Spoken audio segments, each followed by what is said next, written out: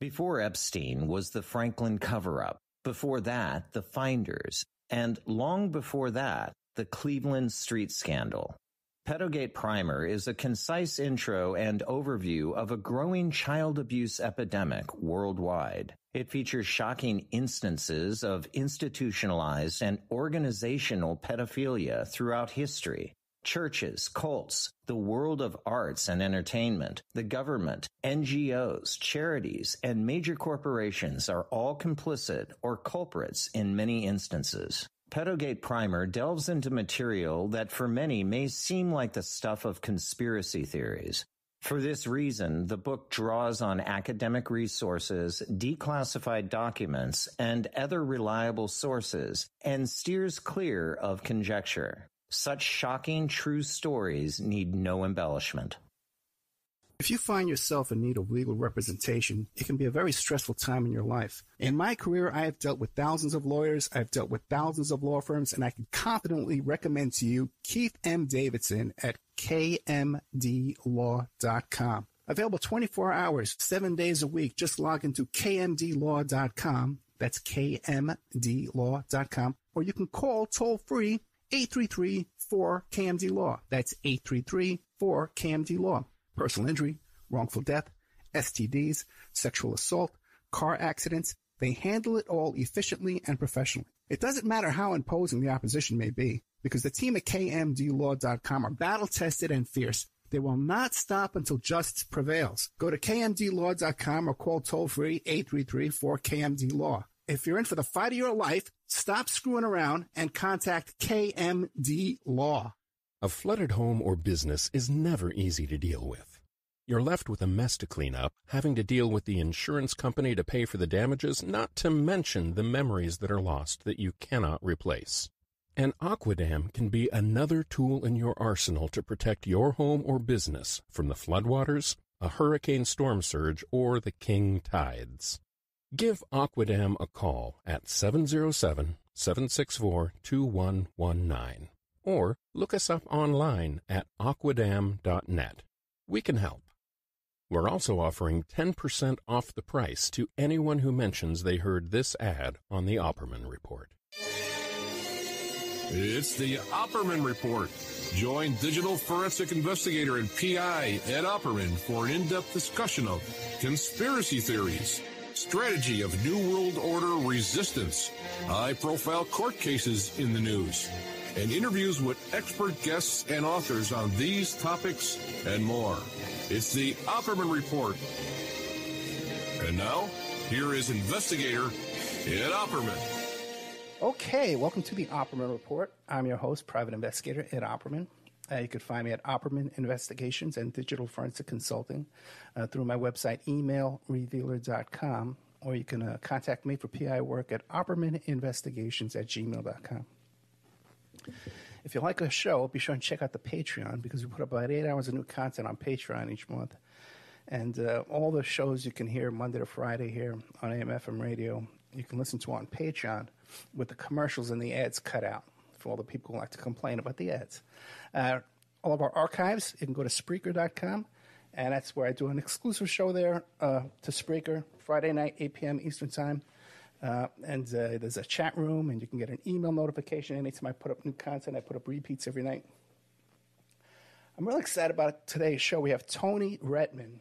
You can find him at substack.retman.com, and also noidolshcbigcartel.com, where you can find all his books and articles. Mainly today, there's a lot of writing about punk rock bands, but also we're going to be talking about, I guess, these revolutionary groups of the 60s and 70s. Mr. Tony Retman, are you there? Yeah, I am here. Thank you so much. I really appreciate you coming on. Tell us about yourself. Who is Tony Retman?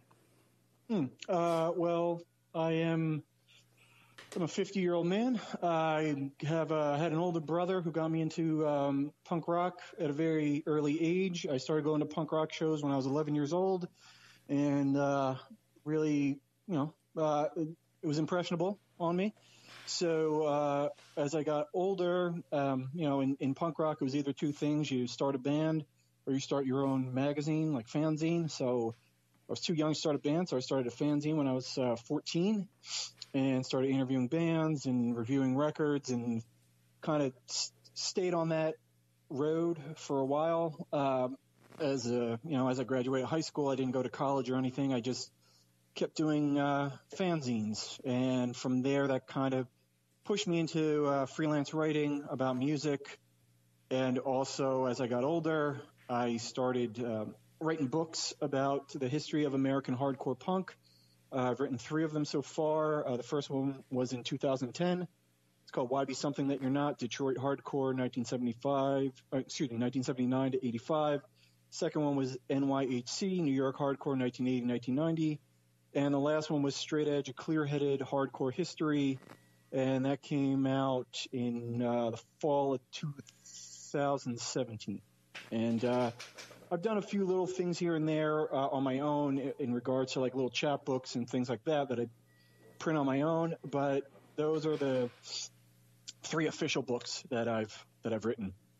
And I've written freelance music writing for Vice, Village Voice, Red Bull Music Academy, a magazine in England called The Wire, for Bandcamp Daily, and a few others. And in the past few years, I've kind of branched out of writing about punk rock and writing about radical leftist urban guerrillas in America in the 60s and 70s. Yeah, I'm on your Amazon page right now with all your books here. Straight Edge, NYHC, New York Hardcore. A lot of interesting stuff. Very, very wide variety of topics here. But he wrote a couple of articles, though, about the radical left, right? And so give us an idea. What are we going to be hearing about today? Well, I mean, I wrote 2 articles in the past couple of years. One was about Sam Melville, who went on a series of, bombing campaigns around New York City in late 69 and 70, and I think just 69, and eventually was captured and put into Attica, and was one of the people that was pretty prominent in the Attica uprising. He was also murdered in that uprising. And the other article I wrote was about a group that existed in Palo Alto, California, in the early 70s, called the Venceremos, not to be confused with the Venceremos Brigade that was in Cuba at roughly the same time. And they were, they started out like most of these groups. They were college kids. And then it kind of morphed into taking in other people outside of higher education.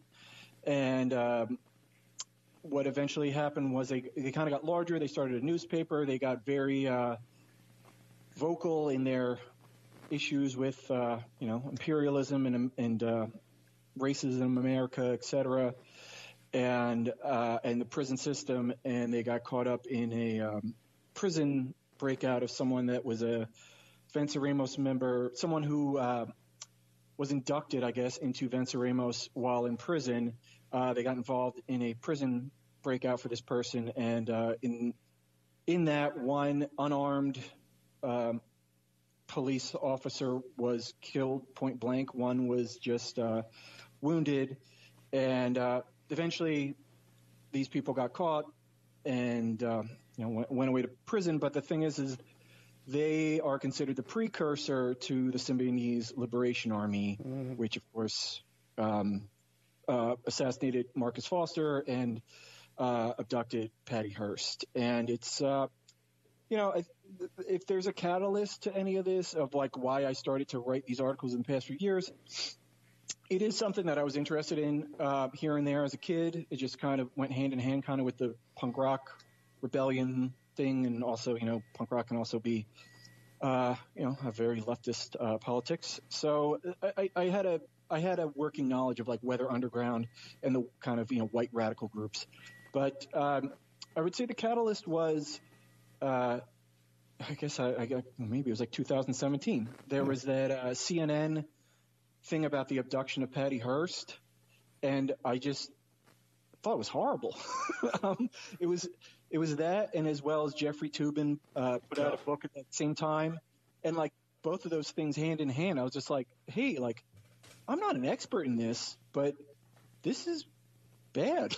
Like this, there's not a lot of meat on this bone, and you're just kind of like, glazing through a lot of this. Like there's way more to this than what you're giving it, So I think that was it, is just, I went back and reread some of the stuff I read as a kid, but that was mostly stuff about like Black liberation and the Black Panthers and things like that.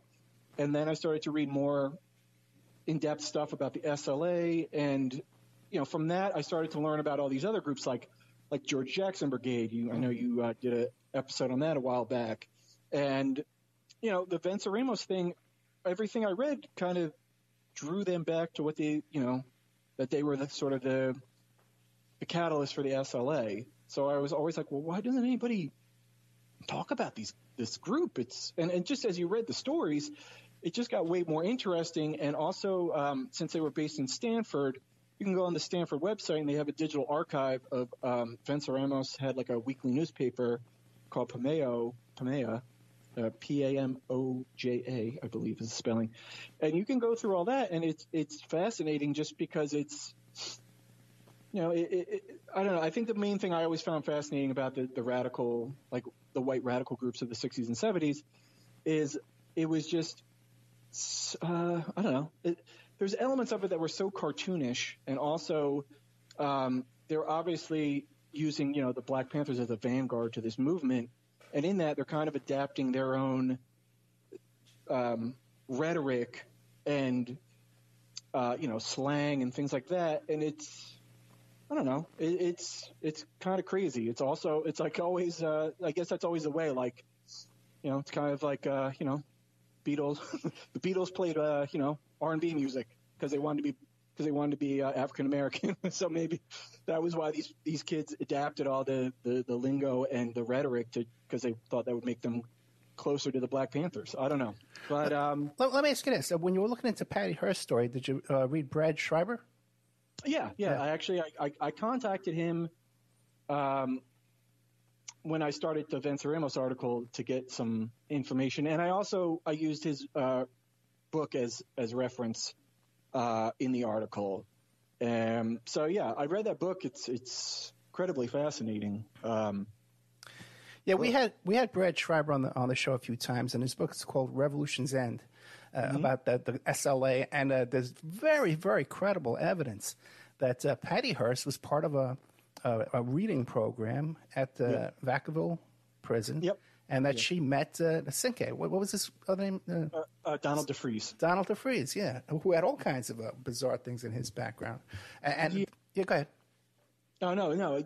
I was just saying, yeah. And there was also Mary Alice Stein, I believe he mentions her in his book as well, who was a Venceremos member and was a friend of Patty Hearst. And I believe it was, she used her student ID or something because they looked so much alike to get into Vacaville and to be part of these reading groups and or be apparently, intimate with Donald DeFries. That's fascinating. And then here we have people like Tubin, who's a very trustworthy character, right? Okay. 100%. And their official version of events. But why do you think it is that Patty Hearst goes along with these alternative reality? Well, I mean, from what I understand, she was not. From what I understand, Tubin reached out to her many times to be a part of his book, and she refused. And so I mean, I can only be a armchair psychologist / journalist here. It seemed like since he couldn't get her on board, he cooked up this cockamamie narrative that she was, that she wanted to be a revolutionary and then she didn't want to be, and whatever else. I mean, which could be true. I don't know. I'm not in her head. But it also seemed like it was a very easy way to wrap up what I will call a very half-assed book. I mean, any interviews I've seen or heard with him about that book, he really seems like excited or to tell that like, oh, I didn't even have to leave my house to write this. Everything's on the internet. It's like, wow, cool. Like, so this is just Wikipedia entries that you just slapped into a book, buddy. Like, all right. Or whatever memo he was sent to put it in the book, the narrative there. Yeah, exactly. I mean, that's the thing is, those are the people, that in the, whatever you want to call it, the mainstream media are given the carte blanche to take these moments in history and just run wild with them to create a narrative that everyone can kind of like shake their heads at, like, yep, that's what we're going to go with. All right. Like, next, they just move along to the next thing. Like, as far as the Venceremos thing goes, you can go into that book, Days of Rage, the Brian Burrow book. Like, there's a sentence about them. Like, I don't even know if there's a mention in Jeffrey Toobin's book about them, but seeing, again, like, since I'm kind of like a punk rock guy and I've always been more interested in the more arcane information than the stuff that's on the surface, that goes to, me just liking more obscure music and books and stuff like that. Rather than use that stuff as a reference, I was going and finding old, like, used books like Paul Avery, excuse me, The Voice of Guns, which was the book he wrote about the SLA that has a lot of information about Venceremos in it. And there's also Heavy Radicals, which is a book that came out a few years ago about the Revolutionary Union that turned into the Revolutionary Communist Party, because that was a break-off. Venceremos was a break-off from the original Revolutionary Union that Baba Bakian was a part of. So, there's all this information out there. It's just, it gets shoved down rather than, it gets shoved down in the road to trying to tell the most easy, cut and dry story of these groups.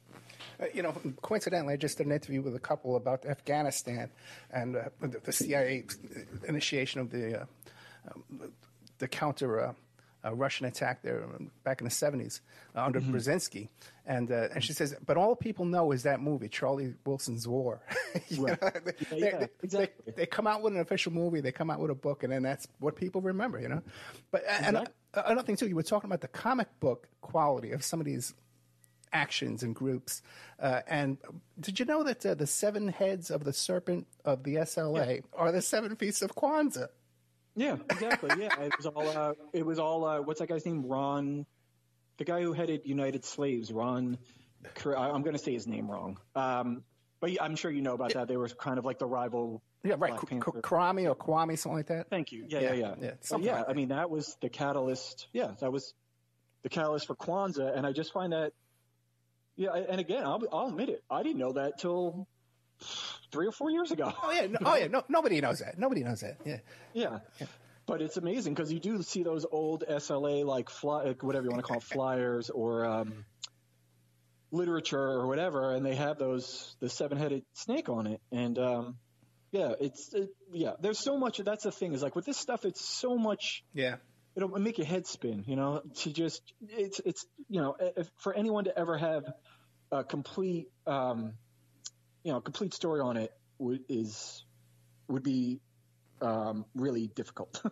It's it's a little bits and parts of it that if you just keep pulling the threads, it just will drive you batty.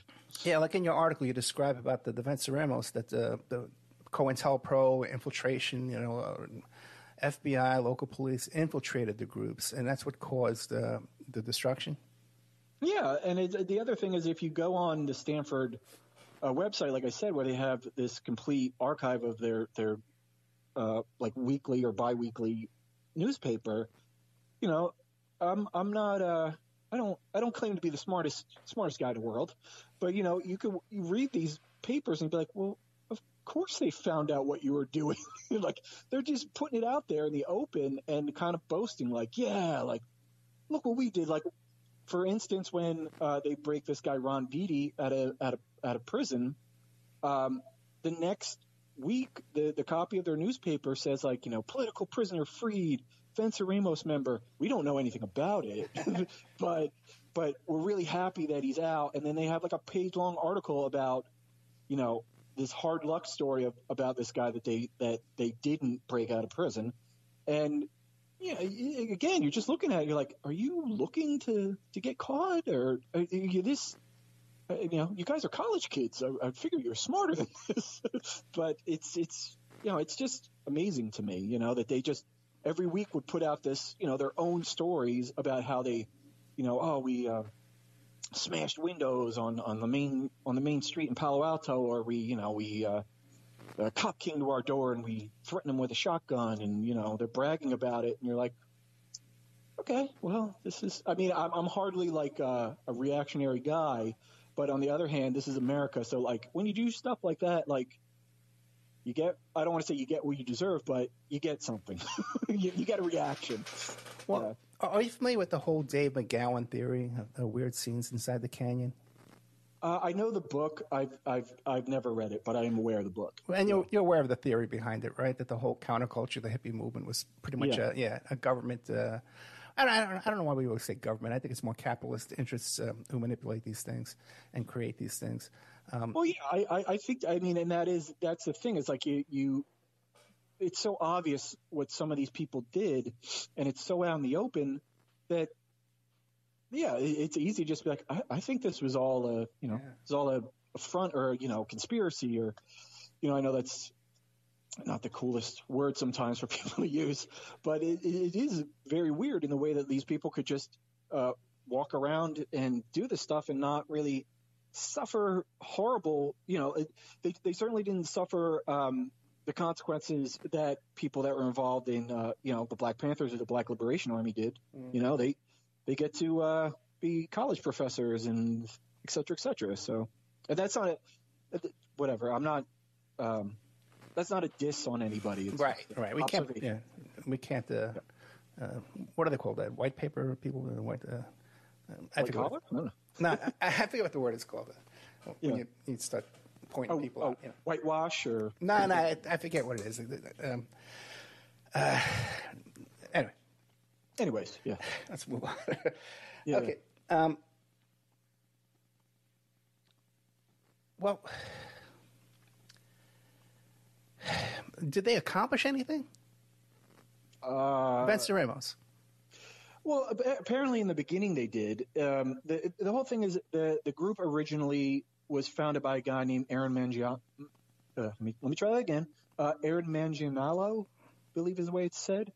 And he was like a brown beret and was involved in like Chicano,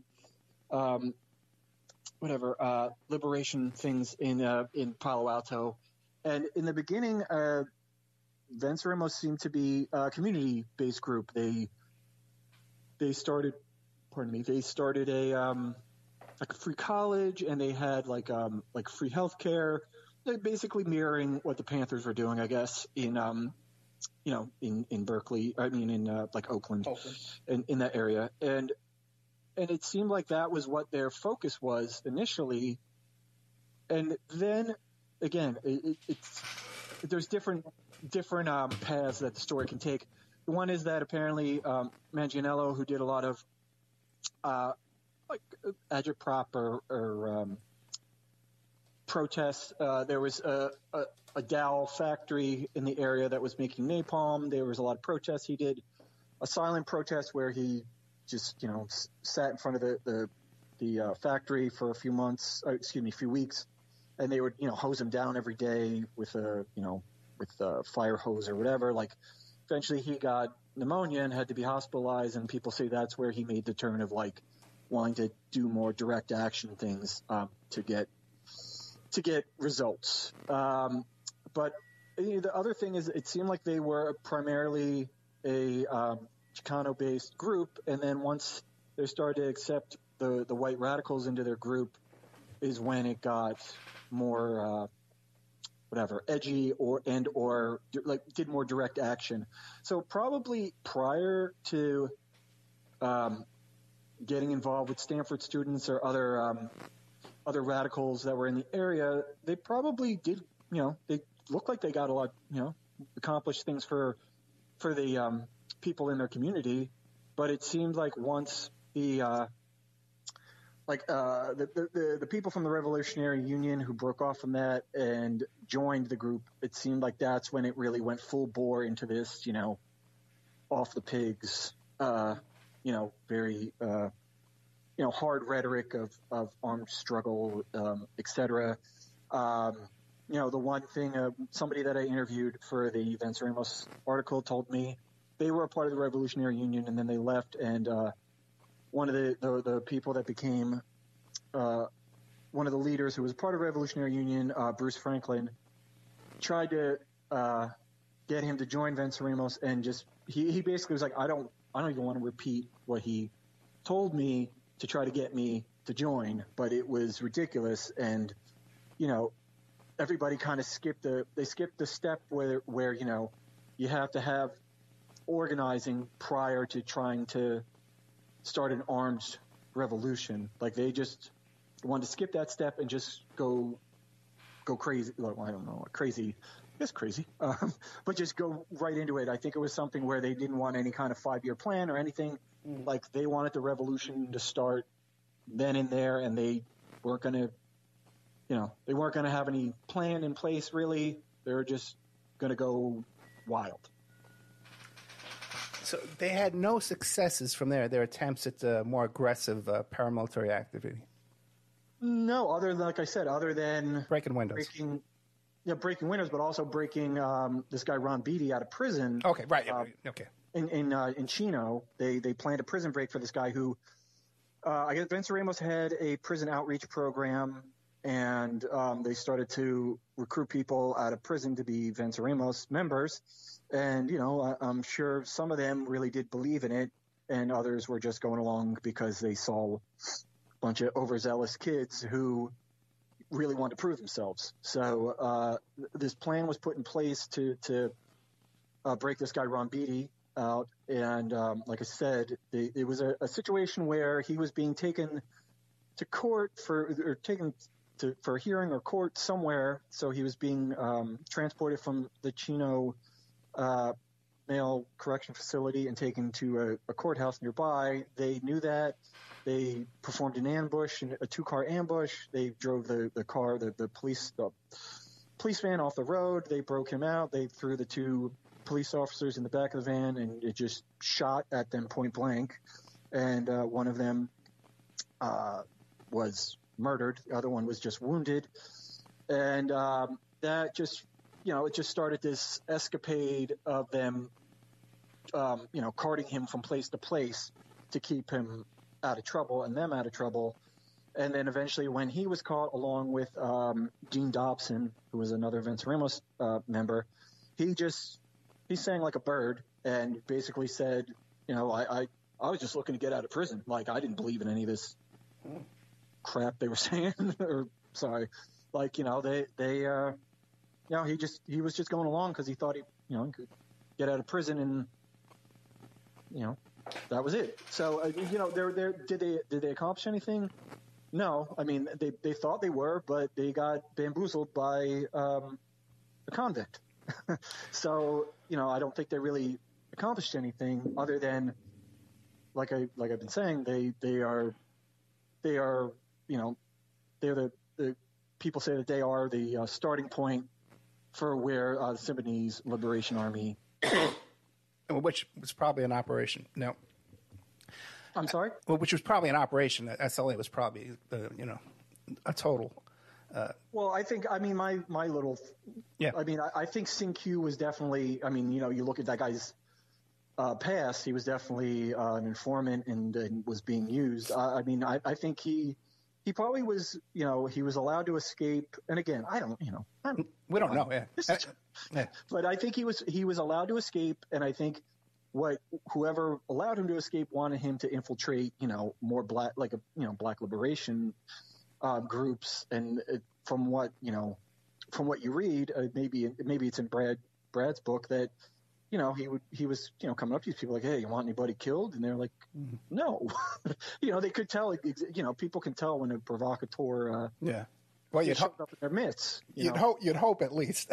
Yeah, because I asked Mark Wright, he couldn't spot it. I asked Mark Wright. What I'm saying is that I think those guys knew that this guy wasn't on the level, but he kind of worked his way in with like these white radicals who might have been a little like late for the party in a way. By that point, I don't know if there was a lot of I mean, I guess the Weather Underground were still doing bombings, but I think like that whole maybe concept of a revolution was probably fading by the time, he got to Berkeley and, got to know all these, Nancy Lynn Perry and all those other people that he kind of used them as sort of his group to kind of, do what he did. At one point, people think he kind of went rogue at one point, which could be true. And then there's the whole like Colson Westbrook connection.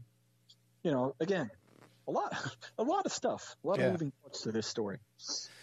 Well, I'm going to take a break, okay? I'll ask you this question when we get back. Let's take this commercial break right now. We're talking to Tony Retman. You can find him at substack.retman, RETTMAN.com. Yeah, Retman.substack.com. Oh, really? Retman.substack.com. Yep. Yeah. I'm sorry. I'm really right. I'm really kind of tired. I'm kind of tired today. And the other website is noidolshcbigcartel.com. noidolshc.bigcartel.com. Okay. I got them both wrong. Okay. All right. We'll be right back with Tony Retman. I got the name right at least. Right after these messages. And now a word from our sponsors. If you find yourself in need of legal representation, it can be a very stressful time in your life. In my career, I have dealt with thousands of lawyers, I've dealt with thousands of law firms, and I can confidently recommend to you Keith M. Davidson at kmdlaw.com.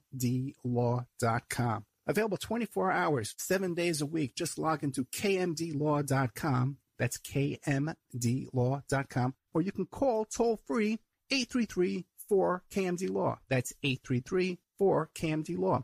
Personal injury, wrongful death, STDs, sexual assault, car accidents. They handle it all efficiently and professionally. It doesn't matter how imposing the opposition may be, because the team at kmdlaw.com are battle-tested and fierce. They will not stop until justice prevails. Go to kmdlaw.com or call toll-free 833-4KMD-LAW. If you're in for the fight of your life, stop screwing around and contact KMD Law. Thank you so much for listening to the Opperman Report. I want to welcome all our new listeners at WWPR 1490 AM in the Tampa Bay area. We're brand new down here. We're getting a nice warm welcome. We have great advertising opportunities for local sponsors, local businesses, but also international websites and international companies too. We're on our other stations in California, Nevada, Utah, and on the internet worldwide. But down here in Tampa Bay, Florida, we have some great opportunities for you to come in and get very, very affordable advertising rates. Get a hold of me at oppermanreport@gmail.com and we'll cut you a good deal. A flooded home or business is never easy to deal with. You're left with a mess to clean up, having to deal with the insurance company to pay for the damages, not to mention the memories that are lost that you cannot replace. And Aquadam can be another tool in your arsenal to protect your home or business from the floodwaters, a hurricane storm surge, or the king tides. Give Aquadam a call at 707-764-2119 or look us up online at aquadam.net. We can help. We're also offering 10% off the price to anyone who mentions they heard this ad on the Opperman Report. Emailrevealer.com. People ask me all the time, hey, Ed, are you still a private investigator? I sure am. Go to emailrevealer.com. We handle adoption investigations, infidelity investigations, where you give us your spouse's email address. We trace it back to online dating websites, catch them cheating online, email tracing, locate or identify somebody from as little as an anonymous email address. Someone owe you money? Back child support? We can find that deadbeat, locate his hidden assets, locate his hidden bank accounts, find his current place of employment, and even assist you in obtaining a judgment and recover that judgment for you. Emailrevealer.com. Digital forensics, computer forensics, cell phone forensics, recover deleted text messages. Create a report that you can use in court. Emailrevealer.com, 800-572-9762. It's the Opperman Report. And now, here is investigator Ed Opperman. Okay, welcome back to the Opperman Report. I'm your host, private investigator Ed Opperman. You can find me on Twitter and Instagram at Opperman Report. Talking to Tony Retman. You can find him at retman.substack.com and also at noidolshc.bigcartel.com to read all his articles and his books and his material. We've been talking about the Venceremos in Stanford up there in California, radical organization, leftists from the 60s and 70s. And also, too, we're talking about SLA and the Mad Bomber, Sam Melville, from the New York area. So let me ask you about Sam Melville. Tell us about Sam Melville. Who was he? Sam Melville was a guy who originally went to school and became an architect. Apparently he had a hand in building like the fountains in front of Lincoln Center, and he was a kind of a mover shaker, very involved in a pretty big architecture firm in New York, and his father was, I believe he was a part of the Communist Labor Party, and all of a sudden, again, these are all narratives that people have put on the story. Some people say his father basically sold out. I guess he quit the Communist Labor Party and moved to Long Island and opened a hamburger stand and all this kind of, all the total American dream, I guess. And Sam was a little put off by that. And then as well, I guess he felt, he was a guy with a wife and a kid and had a nice apartment on the, upper west side of New York, and had a good job, and maybe felt that there was a void in his life, or he was just going along. He wasn't any better than his father that he was not happy with. So he there was the Columbia uprising that Mark Rudd was a part of. Apparently, he joined in on that, and that kind of got him started. And he just he left his wife, he left his kid, and moved down to the Lower East Side and started hanging out with the people, the radical people that were down there at the time. Like the yippies and the mother effers. Yeah, up against the wall. Like all the radical groups are probably hanging out at like Peace-Eye bookstore, or with the guys from the Fugs, or there was a lot, obviously from what we're told, there was a lot going on down there, and a lot of starts of kind of radical armed resistance or armed struggle. And he moved down there. He met what's her name? Albert. Janet, right? Janet Albert? No. Jane. Jane or Jean? Jane Albert. Yeah. Jane Albert, yeah. She wrote that book, Growing Up Underground. Yeah. We're getting old, huh? You and me, we're getting old.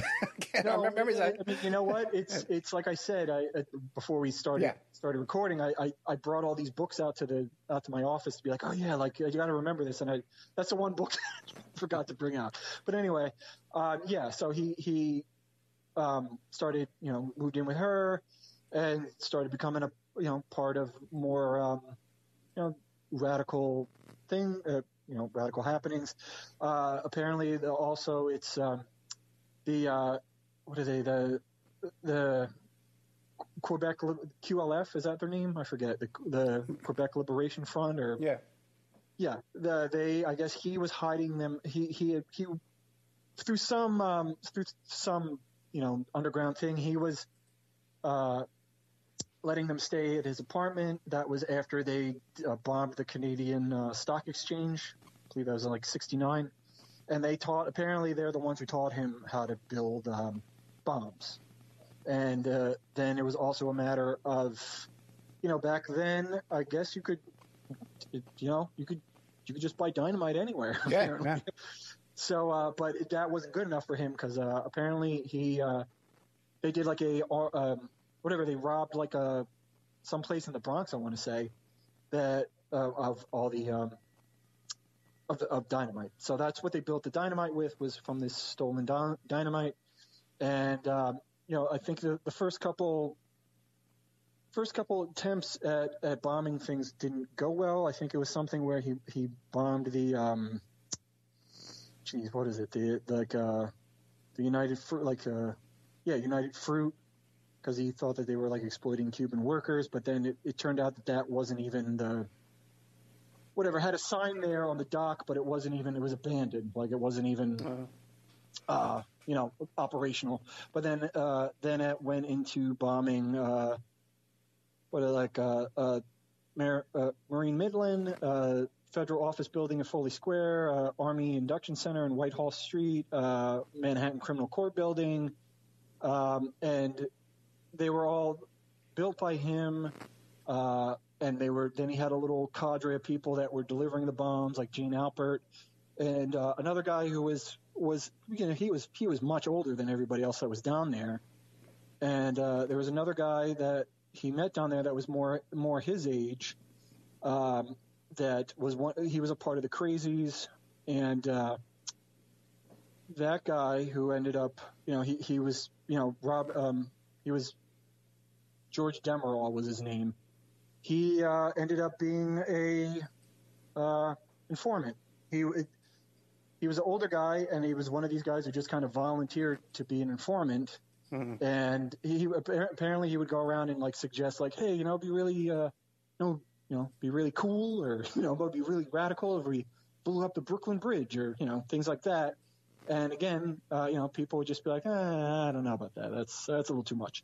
But he was one of the guys that was helping Sam, plant these bombs around, and that was eventually the guy that, they were going to plant a bomb, I think, in the Armory building, and something happened where they didn't want to do it because something where if they were going to put it in a truck, because the trucks would get brought into the Armory building at night, but the trucks were on like a residential side of the street, and he didn't want to like the bomb to maybe blow up in front of like somebody's house. So they called off the action, and that's when apparently they were busted. So he was arrested. Apparently, he also tried to escape. He held a guard. He took off his belt and handcuffed the guard with his belt, and he got maybe 2 stories away before he was caught again. And he eventually he was switched all around, and then he was put in Attica, where he did apparently he wrote an underground newspaper there called the Iced Pig, which it's a great name. And I think coinciding with the murder of George Jackson in California, that was what was the start of this uprising in Attica that he was a part of. And apparently he was digging, he digged like ditches and foxholes to throw bombs from. And I guess when what was it? Was it Rockefeller? Was that, I forget who the governor was at that time, who just basically brought the state police in there and just let them fire away at anybody. Right. He was one of the first people picked off and passed away.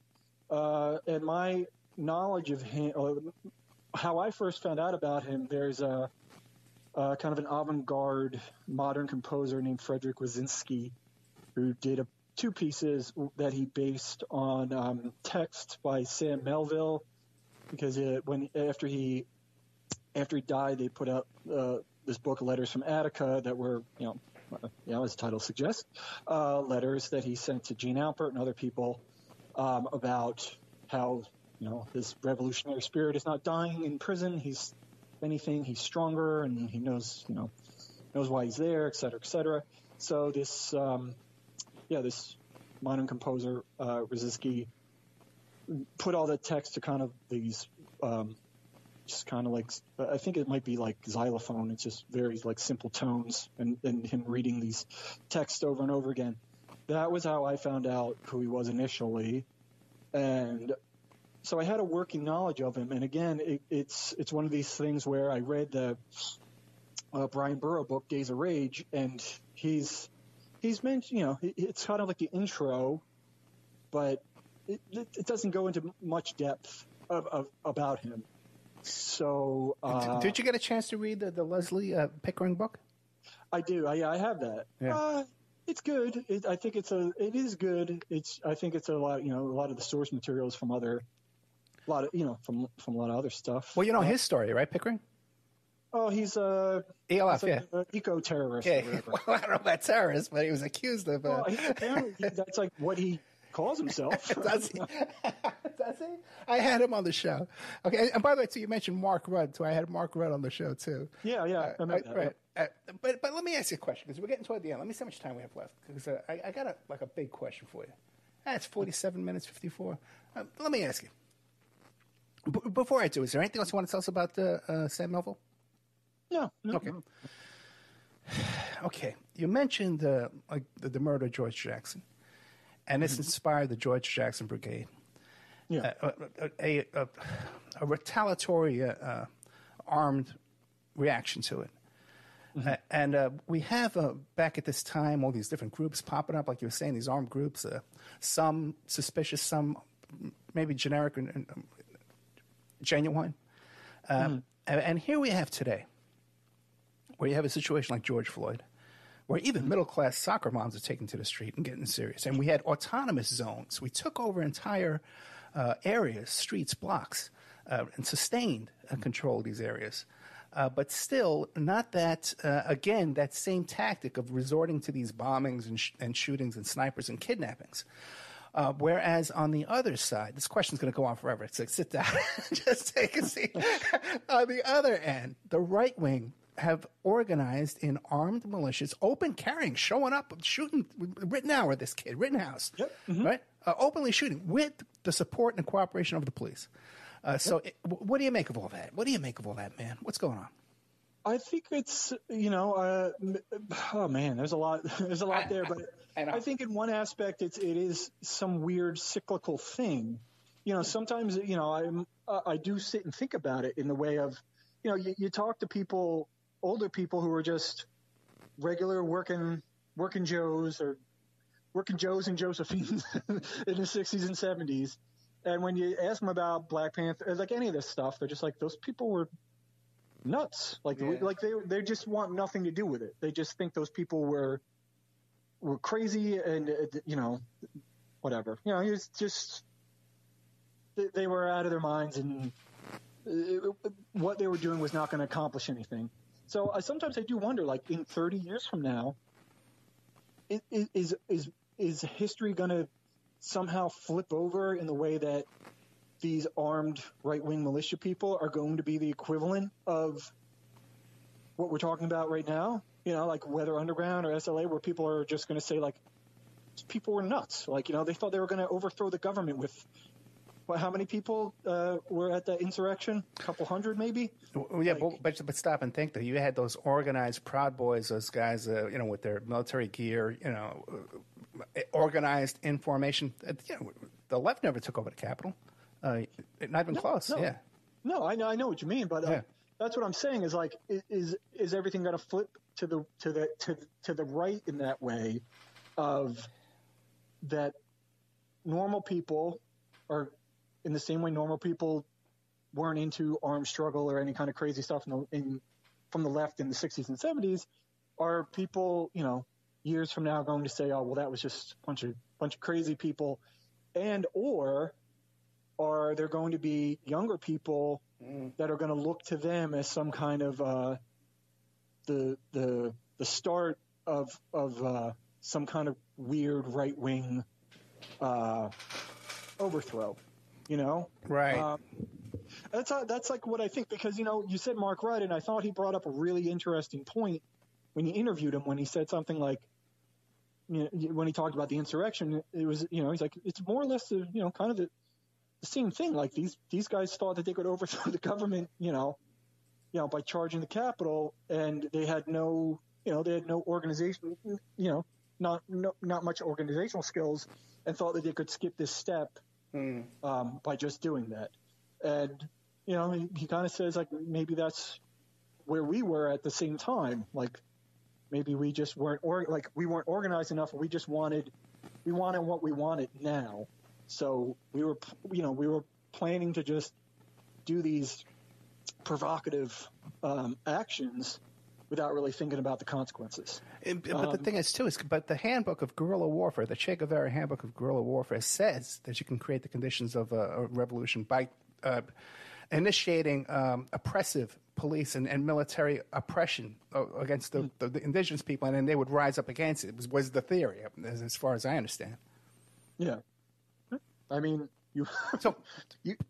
perhaps the theory was flawed. Perhaps the theory was flawed. I mean, I don't know. I do understand what you mean, and I think that's it. Is that in the past few years, you could erase these things of guys planting bombs or Proud Boys or all these provocative kind of bombings or more or less huge street battles. Sometimes you read the reports of that. You could if you want, you could erase the names and the names of the groups and the names of the people, and sometimes you can just put in the names of radicals from the 70s in a way. You know what I mean? But again, I don't. I think with a lot of stuff, I look at it less from I don't know if it's the right. Like I look at it from a less of a political viewpoint, maybe, and more like psychological in the way of like a lot of these. I think a lot of these people were. They had a lot of guilt for the way they were brought up and how well-to-do their parents were and things like that. So they thought doing these provocative actions would, save them or make them look better if they didn't go along with what their parents were doing. That's sometimes how I look at it. These are people who are from the first generation of America. Well, probably first generation of America. Like young people that could get whatever they wanted, So, and they probably were never told no as children. So this was the only way they knew how to get what they wanted, is to just throw a tantrum in some weird way. Did you do any study into the Red Army faction in Baader-Meinhof? Oh yeah. Okay. Yeah. I've read. It's funny. I have that book right here because I started rereading it, the Stefan Alf's book about them. And because last week I watched that Baader-Meinhof complex. Oh yeah, film. Oh, great film. Yeah, both of them are great. Yeah, it was good. The book, and the book is based on the film. But kind of the same thing in a way. It's just that again with Weather Underground and Red Army faction, it does seem like it's like people. And I'm sorry if I'm like making light of this stuff, but it's like. Almost like people who couldn't play an instrument but wanted to be cool. like instead of playing an instrument, I'm going to play a bomb because they definitely dressed a certain way and tried to look a certain way to what they thought like a revolutionary should look like. And I don't know. It's to me that's another kind of thing that I pin onto it. But the Red Army faction definitely, it's another interesting story, and a lot of people. Same thing, like their parents were, unapologetically fascists, so they had a reaction towards that, Yeah, at one point, Red Army faction had the support by I think 13% of the country of Germany, but I might have been all of Western Europe. But we are out of time. Okay, and by the way, that's how the whole thing started with the ID cards and state IDs and things to crack it down the Red Army faction. We've been talking to Tony Retman. You could find him at retmansubstack.com or noidolshc.bigcartel.com. Tony, thank you very much, man. A lot of good stuff here. I hope people look up your material and take it in. No, thanks. Thanks for having me on. I appreciate it. Thank you. All right. And now a word from our sponsors. Emailrevealer.com. People ask me all the time, hey, Ed, are you still a private investigator? I sure am. Go to emailrevealer.com. We handle adoption investigations, infidelity investigations, where you give us your spouse's email address. We trace it back to online dating websites, catch them cheating online. Email tracing, locate or identify somebody from as little as an anonymous email address. Someone owe you money? Back child support? We can find that deadbeat. Locate his hidden assets. Locate his hidden bank accounts. Find his current place of employment, and even assist you in obtaining a judgment and recover that judgment for you. Emailrevealer.com. Digital forensics, computer forensics, cell phone forensics, recover deleted text messages. Create a report that you can use in court. Emailrevealer.com, 800-572-9762. Before Epstein was the Franklin cover-up. Before that, the Finders. And long before that, the Cleveland street scandal.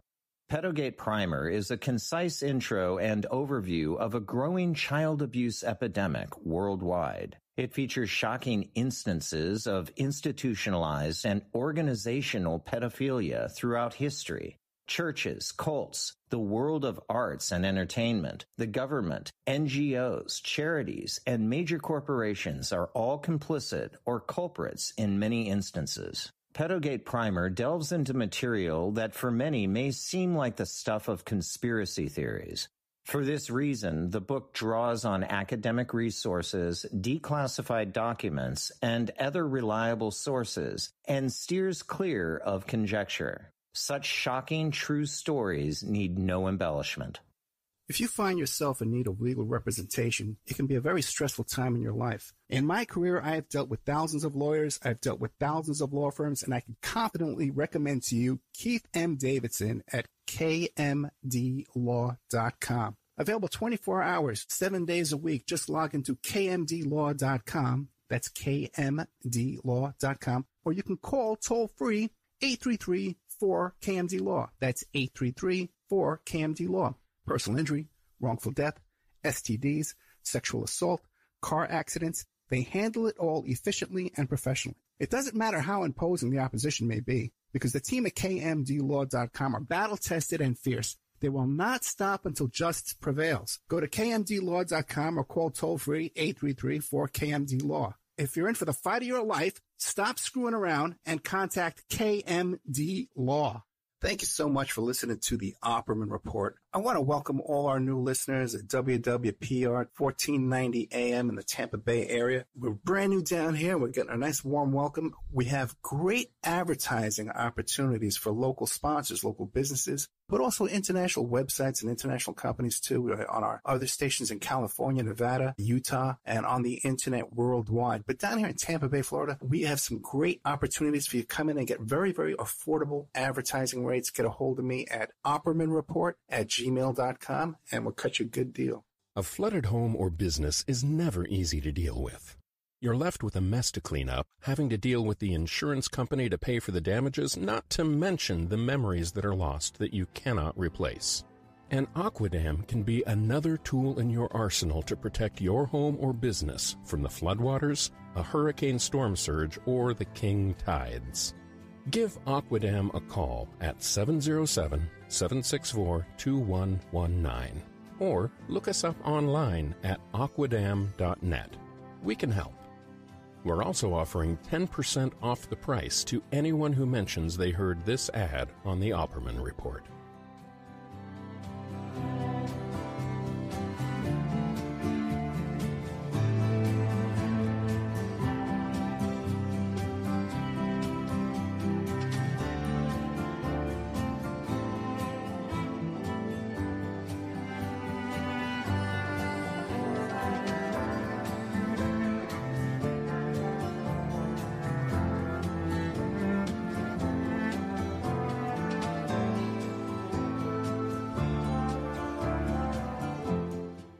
Hey guys, if you like the show and you want to show your support, check out the Opperman Report Patreon.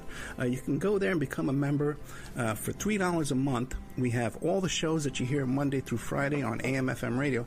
We have all those shows, but we cut out the ads, so you can hear that content ad-free. There's a $5 section where we put up all the old member section shows are going up over there. And then there's a $10 section where we have brand new content. 8 hours of exclusive content per month goes up there in the $10 section. But listen, I put up a lot of free stuff too. We put up documents, court documents, photographs, announcements. So you should make the Opperman Report Patreon a stop. You should stop there once a day and check out what's going on over there. That's Opperman Report Patreon.